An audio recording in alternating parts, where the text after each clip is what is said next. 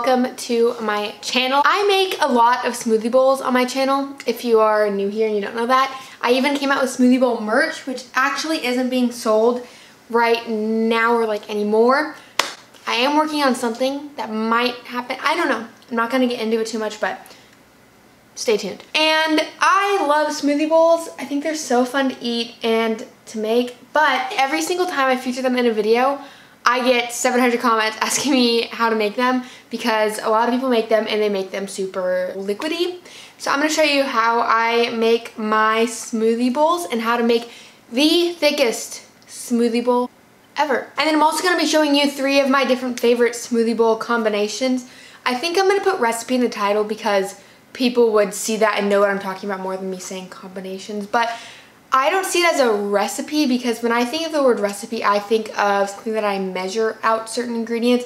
I don't measure any of this stuff. I just put in certain amounts that I want, and you can change up all these ratios to make it taste however you want it to taste. So I'm going to make my first 2 combinations in this blender cup, and then my third one will be in a normal big blender.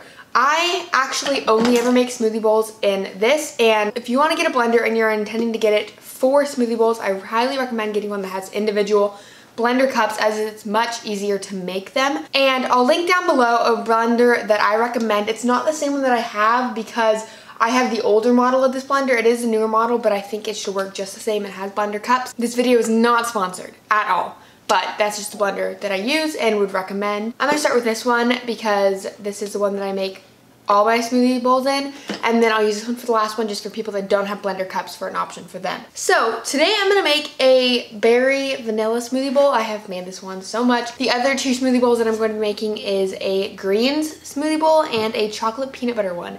So stay tuned for those. I think they're 3 very different flavors, and once you know like these tips in order to make a thick smoothie bowl, you can use whatever combinations you want. So the base for a good smoothie bowl is always frozen bananas. You can either buy store-bought frozen bananas or you can freeze your own, like peel them and then freeze them. I put this in a reusable bag. I put this in the freezer. Just putting the bananas in, I don't have a certain amount, but I've made this so much that I kind of just know how much to do, and it obviously all depends on how much you want to eat. I'll show you how much I end up with though. I have about half of it filled with frozen bananas because that's just the best way to do it. About half of it's with frozen bananas.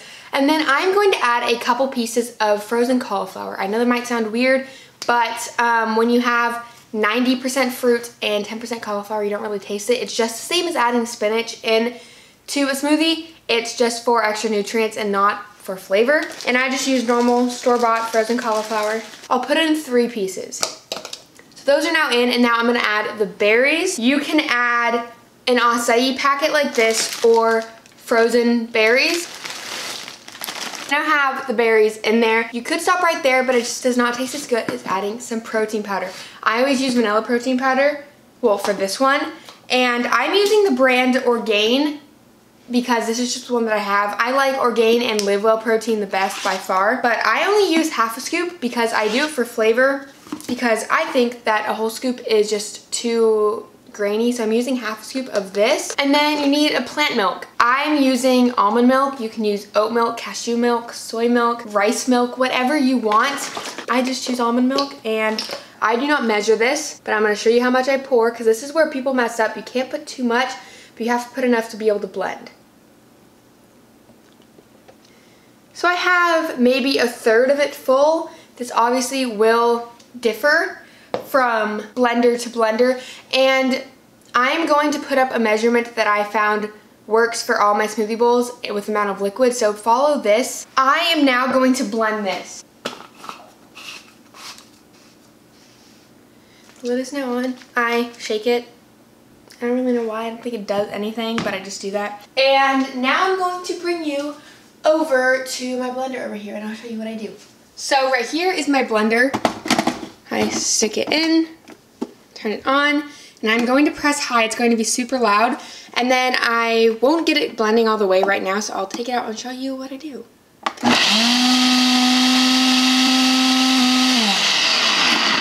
So as you tell, it started to blend right here. Now I always take off the lid. And now you can take a knife or a fork or a spoon And I just push everything down. And I don't know if you can tell from this angle. Yeah, it's not completely full. So I'm going to add some more frozen bananas because that'll just help it blend when there's more stuff. Since the blades are only right here, the blades need to be able to touch some fruit. Then I always hit container back down so all the fruit goes to the bottom. Then I'm going to put it back onto the blender to blend again.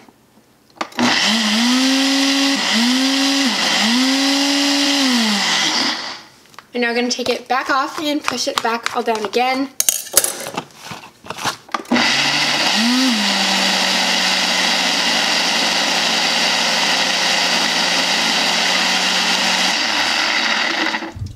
Excuse me. What are you doing, camera? So that's really annoying. The camera didn't not want to focus right there, but it just looked like a... Oh no, who's here? I got a package. Okay, let's show you how to make this smoothie bowl. Actually, you kind of already know how now because it's already done, but now I gotta decorate it, and that's the fun part because now you can add cereal, fruit, coconut chips, nut butters, granola, cacao nibs, chocolate chips if you want. You can add whatever you want. I'm gonna show you what I'm gonna add today, and this varies from day to day. This is just what I have today and what I want today. You're now going to get a bowl and just put it in there. You know it's a good smoothie bowl when you can take a spoon of it, flip it upside down, and it won't come off. So today I'm going to top mine with mango and strawberries and granola, but feel free to do whatever you want. This is obviously not the important part that people probably watch this video for because I think everyone knows how to put stuff on top of a smoothie bowl. Many people just have trouble making them. Now I'm going to add on some granola.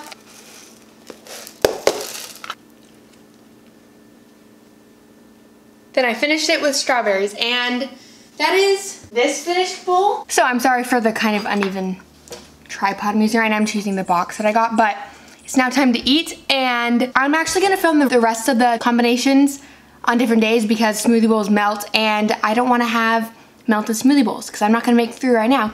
So for you, it'll be in 2 seconds when you see me next, but I'm actually gonna film it tomorrow. So I'll see you for my green smoothie bowl. Hello, and are you gonna focus on me? Thanks. Hello. I just got back from a hot yoga class, and it is now 2 p.m. I normally eat lunch at like 12:30, so I'm pretty hungry. And it is now the next day, and I'm going to be making a green smoothie bowl. Smoothie bowls are amazing after a hot yoga class because I just did a workout in 90-something degrees. So, starting out, bananas. Again, a smoothie bowl without bananas just is not good to me. So again, I put about the same amount as yesterday, like half of this, or this is maybe about a cup of frozen bananas. And then I'm gonna add in a few pieces of frozen cauliflower. And then moving on to the greens, I'm going to be adding frozen spinach. I like spinach over kale because to me spinach blends up finer in smoothie bowls or smoothies in general, as kale gets a little bit bigger pieces and I don't want that. So I'm going to put in as much spinach as I can. This all depends on how much you want. I'm just trying to stuff it in as much as I can. Now it's full. And now we have a few powders that I want to add. And for this, you can obviously add any type of greens powders you want. I'm going to be adding some barley grass juice powder and spirulina. I don't measure this either, but I would say that I put in maybe a teaspoon of spirulina and half a tablespoon of barley grass juice powder. I don't know, I just put spoonfuls in, and obviously this all depends on you, and I feel like the more you eat it, the more you can put in because you get more used to it. And then once again, I'm going to put in half a scoop of this Orgain vanilla protein powder. I am going to add some almond milk. This time I'm actually going to measure it. I said about half a cup last time, and I feel like that is about how much. So let's pour in half a cup. I actually probably put in a little bit more than half a cup.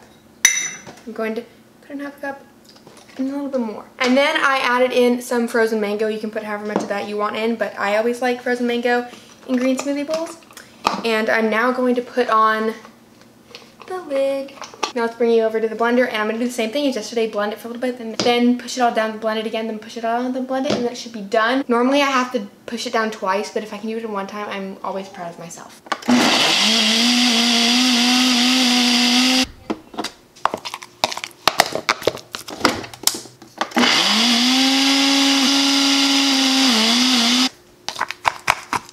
some more bananas. And now I'm gonna blend one final time, and I think this will be the last one.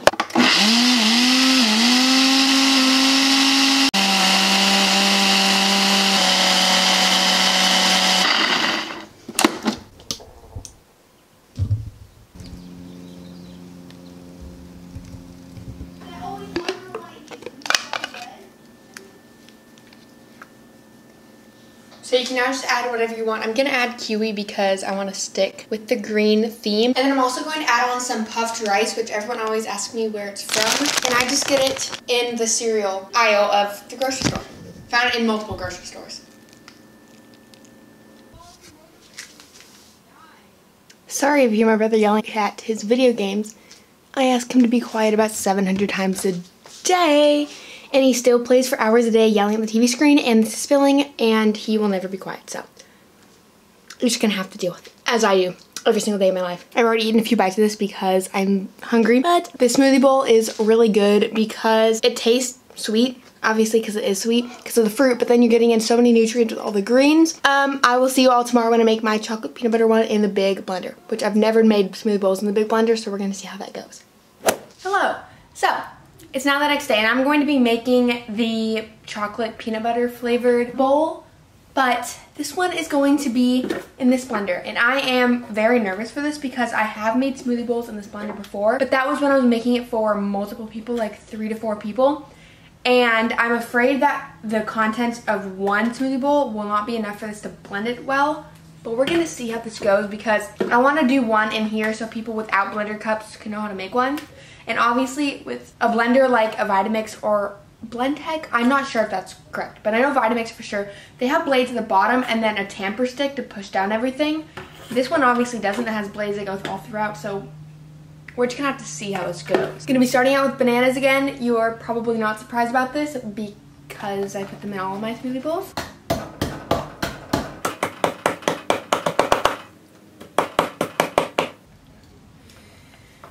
These bananas are all stuck together.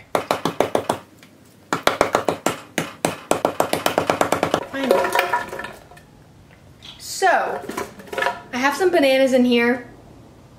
I don't know which is the right amount because I've never made it in something like this, but again, I'm now going to add like 3 pieces of frozen cauliflower. 3. And then for the chocolate peanut butter flavor, I am using powdered peanut butter. You can use whatever brand you want. And I'm just gonna put in a huge heaping spoonful of that. And then for chocolate, I'm going to use a big spoonful of the Live Well protein raw cacao flavor. That will go in there. And then for more chocolate flavor, I'm going to use some raw cacao powder. Oat milk today instead of almond milk because my almond milk is all out. Everything's on here. Now we're gonna go blend. I am scared this is not going to work, but we're just gonna have to see.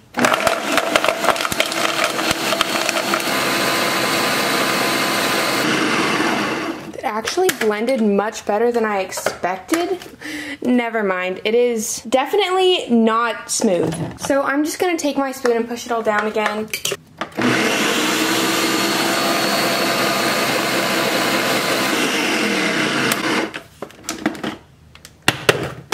I think this actually worked. I'm gonna taste it. Pretty good. Not as smooth, but it works, definitely. I made less than I normally do. I normally definitely fill it to the top, but I was kind of not sure of how much I was adding in because it was in a different container. But on top of this bowl, I'm going to be adding some chocolate granola. Then I'm also going to add a spoonful of peanut butter. Okay, that did not work like I planned. Just show my face, please. Hi, so I now have my smoothie bowl. It did end up working in the big blender. So if you have that blender or a big blender like that, it is completely possible to make smoothie bowls in it. Although it did work, I'm going to stick with my blender cups because it's a lot less to clean. It's one little individual cup instead of a big blender thing to clean for one person. But know that if you don't have blender cups, you can totally do it. And those were my 3 smoothie bowl recipes for this video. And I hope that you enjoyed watching this. If you did, please give it a thumbs up because I want to know, do you like more tutorial type videos like this? Would you like to see more? And if so, let me know. what type of tutorial you'd want to see. Thank you so much for watching, and I will see you all in my next video, which is a normal what I eat in a day, so I hope that you are all excited for that.